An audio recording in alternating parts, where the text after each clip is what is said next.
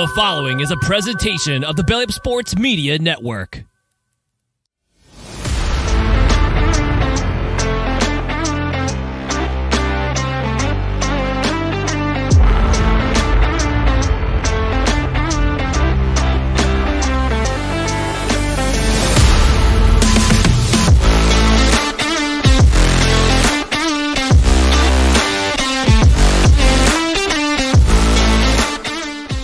What is up, everybody? Welcome into another episode of Rising to the Occasion. We're so excited to be able to give you guys content.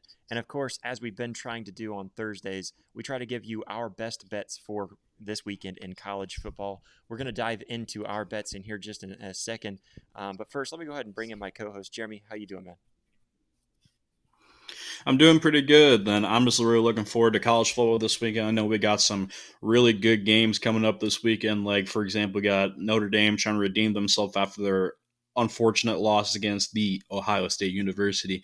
And they got the Duke Blue Devils this week. And then even looking into other games like the Kansas-Texas game, that's going to be a really good one.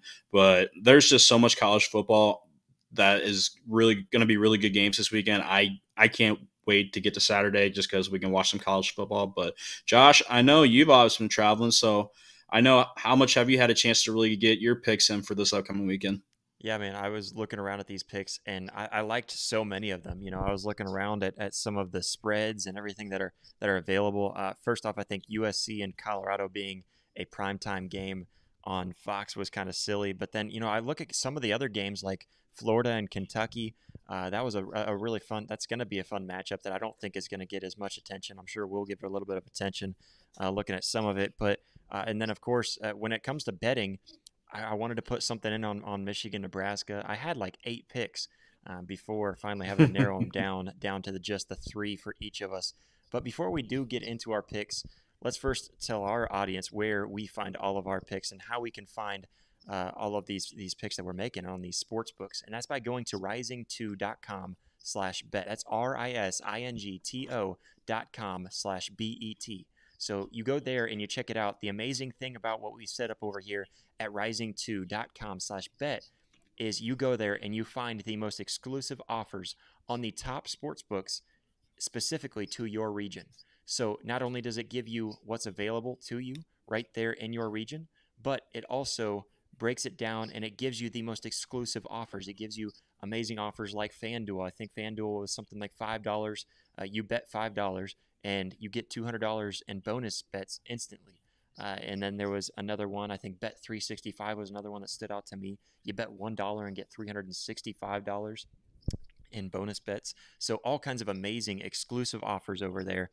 And you know, I'm excited for you guys to be able to check this out, to be able to see what's going on, because I think all of these it just makes it so much simpler, because I think it's important to have multiple sports books if you're a sports bettor, because you want the best odds and you want to be able to take bets on the best odds. You don't want to be going in here and betting on DraftKings if FanDuel has the better odds on that game, and you don't want to be betting on FanDuel if DraftKings has the best odds. So having multiple sports books and finding out which sports books in your region, which ones are available in your region, it becomes kind of difficult and becomes a hassle. But going over to rising2.com/bet, again, risingto.com/bet, you go there and you find everything. It makes it so simple. And again, giving you those exclusive offers that these sports books have to offer. And they're the best of the ones on the market. So again, go check it out and you can find the best sports books to be placing these bets this weekend. But I want to start off with jumping into our bets by starting off with my number one,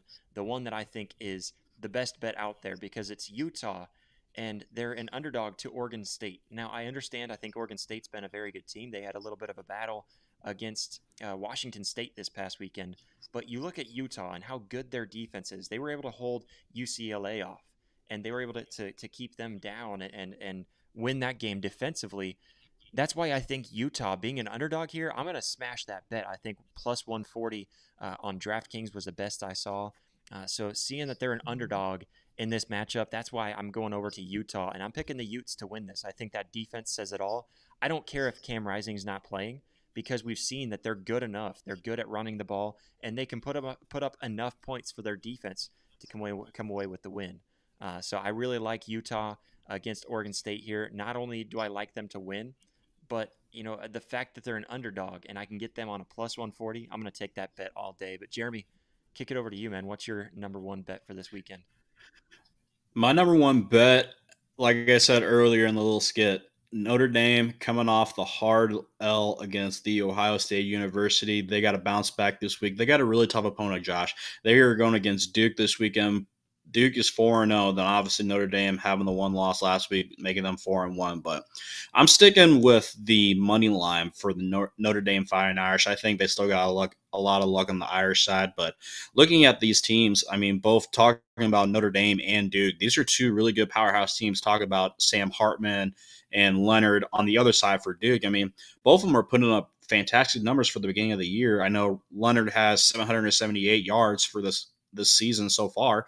Then I know obviously Sam Hartman has over 1,000 yards. I think it's 1,200 to be exact, or I could be a little bit more. But I mean, looking at this game, I know people were really talking about what's Notre Dame going to do after this loss to Ohio State. But I mean, any guy you can really think, okay, that's going to be behind us now. Now we got to get ready for this upcoming week. Notre Dame is definitely a team not to sleep on. And obviously, as you can tell, Ohio State got the lucky end of it.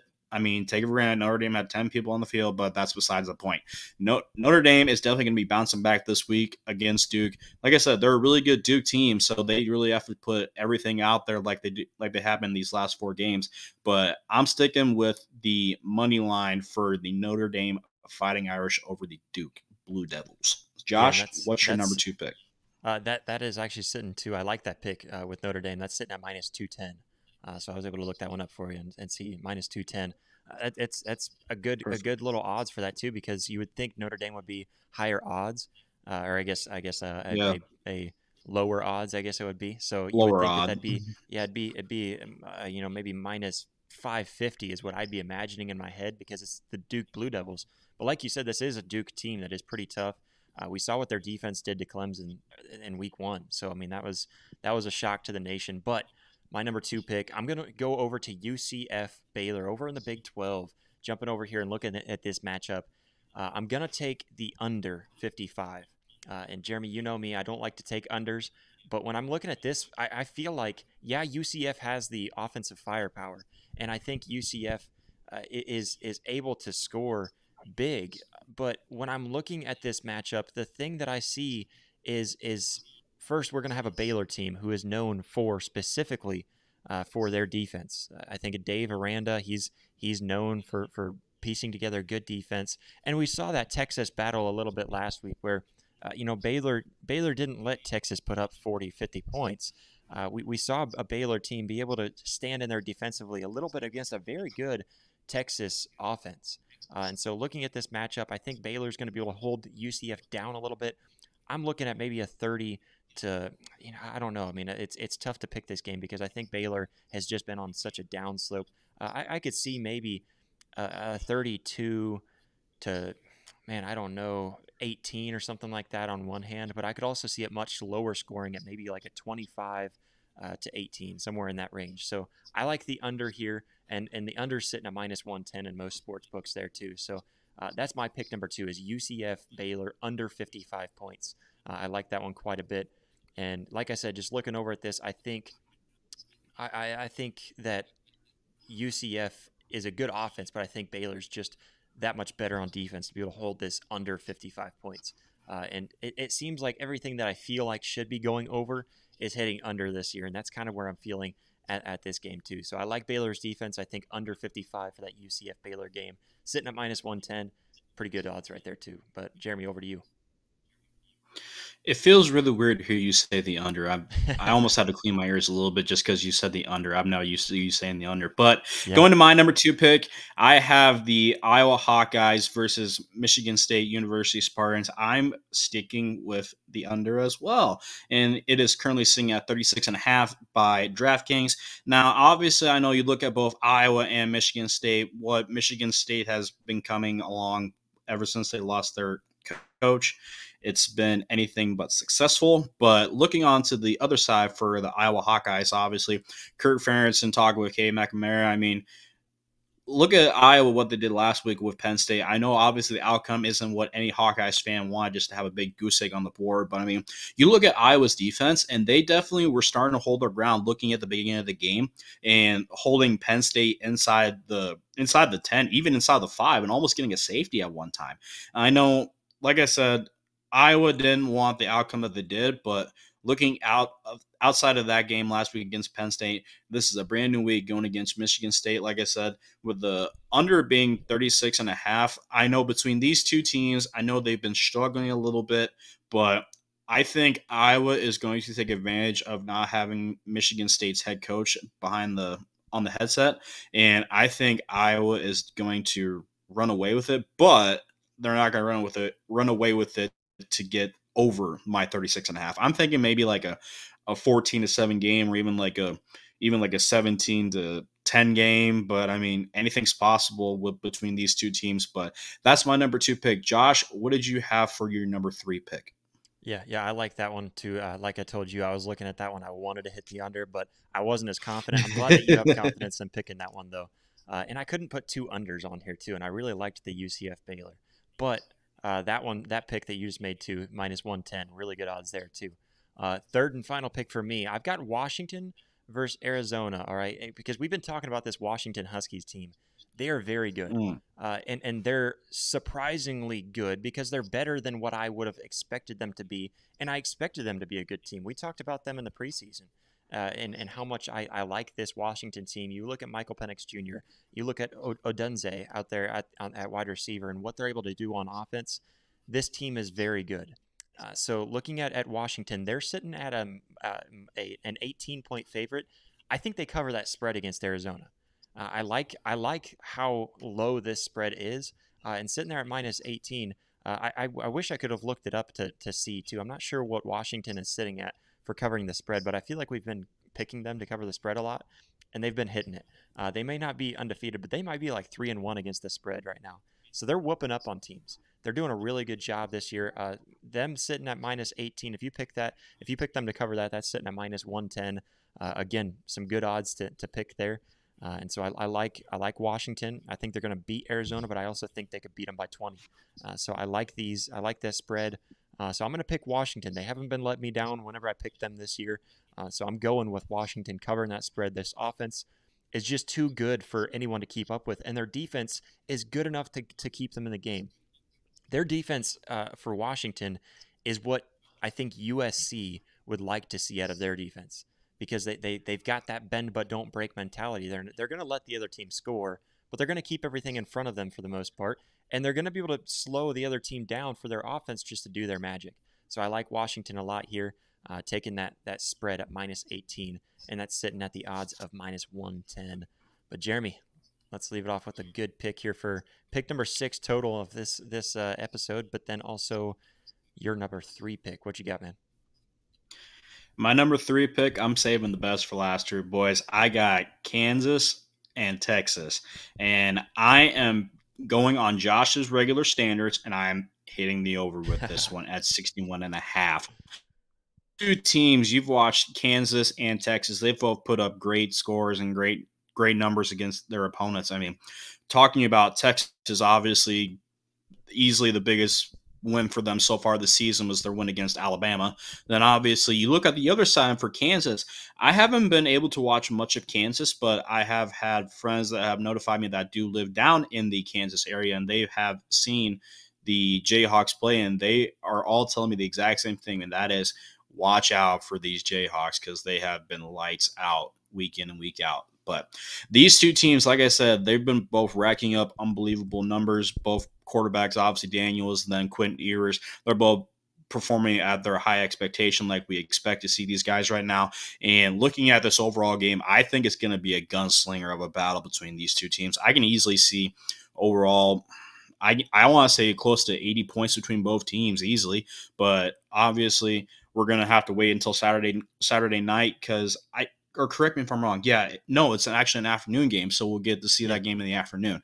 So we get to see a good gunslinger battle game in the afternoon. Then I don't know exactly what the night game is, but I'm really looking forward to this game. This one was the one I had highlighted as my key game. So I'm smashing the over, as Josh would say, at 61.5. And as much as I would love to see Texas pull off, I just don't know. These Texas Longhorns guys, they've been showing the horns. So, Josh, give me your prediction, and what would you say is your best for last pick for this? Yeah. I mean, honestly, with that Kansas Texas at 61.5, I like that. And you're right. I think Kansas, they've just been turning a page, and they've been shocking people. And I think they look better this Mm-hmm. year than they did last year. So I like that 61 and a Definitely. half over. That's sitting at minus 106. I like that one a lot too. And there was one of them that I was looking at. And again, I didn't have the confidence to put it on my list, but I'm glad you did, so we can still throw it in there. But man, I mean, it's going to be a fun matchup there, because to see Kansas at 4-0 for the second time in 2 years, this is unheard Two of. years. And it's been so long since we've seen Kansas this good. But man, it's a lot of fun to look at these picks. And again, if you're into sports betting, this is the kind of stuff that gets you into the game, because it just makes more of it makes it more exciting. It makes you feel like you are a part of the game. So if you're into it, if you like these picks, go ahead and throw a couple of these on a parlay. Make your odds even better in your favor, and take a look at these. I think these are pretty confident picks that we're picking right now. I think they're pretty solid. So we may not go 6-0 on this one, but I'm liking us going maybe a good solid 5-1, 4-2 at the worst. So I'm liking all of these picks that we've got right here too. So again, guys, go over to rising2.com/bet. Find the sports book that is best in your area, and find the best exclusive offer in your area too. Because I'm telling you, you go and look at these offers. These sports books are offering a lot, and if you utilize that free money the right way, you're betting with house money. So ultimately, you got to check it out. So anyways, guys, that is it for this evening. We've got a bunch of picks. We've got 6 picks for you now to pick from, and see what you like. We've been doing pretty good at these pick'ems too. So I like these quite a bit. Go over and check them out. But obviously, as always, guys, we want you to go ahead and hit that subscribe button if you'd like to help us out. You can also hit that like button and hit the notification bell if you want to know when we are able to upload here on the YouTubes. And obviously, again, as always, go over and give us a little bit of a follow over on social media. We're on Facebook, Twitter, Instagram, I guess X. I still want to call it Twitter, whatever it's called this week. Go and follow us on social media. And then we've also got some TikTok going as well. But you can also, if you're listening on Apple Podcasts or Spotify, you can also take a quick moment just to give us a 5-star review. That is the best way to help us over on those platforms. But guys, we thank you all so much for your love and support.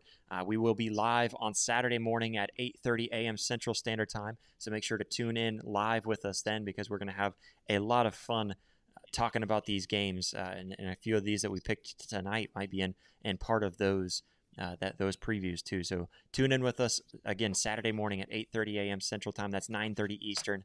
But guys, we thank you all so much for your support, and until next time.